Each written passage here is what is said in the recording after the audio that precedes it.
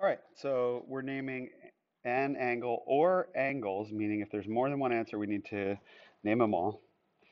Uh, in the diagram described by each of the following. So let's take a look at this first one, number 11, supplementary to AOD. Well, AOD is right here. Let's see if I can use my line tool to sketch this out. That is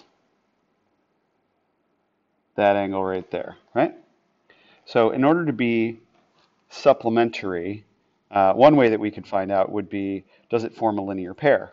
So um, one other angle that completes that 180-degree rotation would be this angle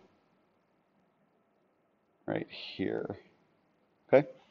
Those together then will carve out this full 180 degrees around the vertex point. Okay? So what is that angle? Well, we could call that angle, and actually I'll do it in green so that you can see it, angle AOB. Okay? But also, we could say, um, what if instead of going to complete that 180 degrees that way, we went that way? And that was the 180 degrees. Okay, there's another angle in here, and that is this angle in orange. That then completes that 180 degrees, that straight angle the other way. What do we call that one? We could call that one angle DOC.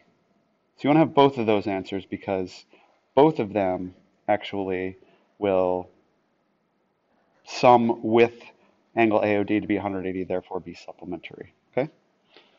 So let me get this, erase these marks.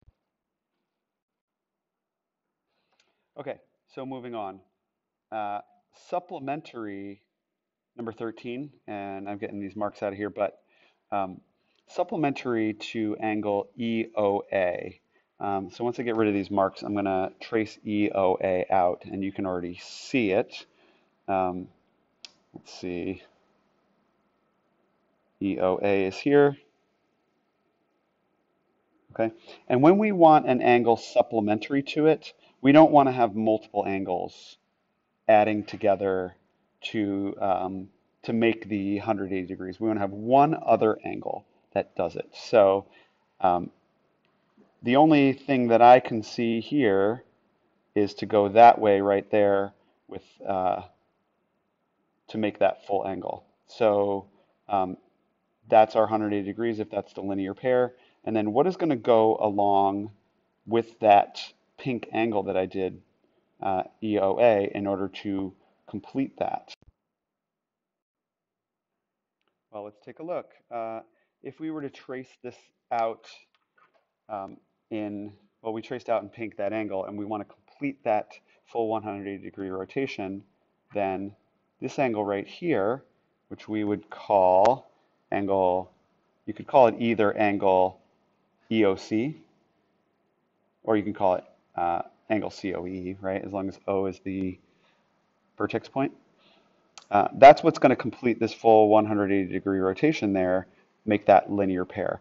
And with supplementary angles, you don't want to have multiple angles. You don't want to name like this angle and this angle as saying those two are supplementary. Those two make that angle, and that's the angle you want to name.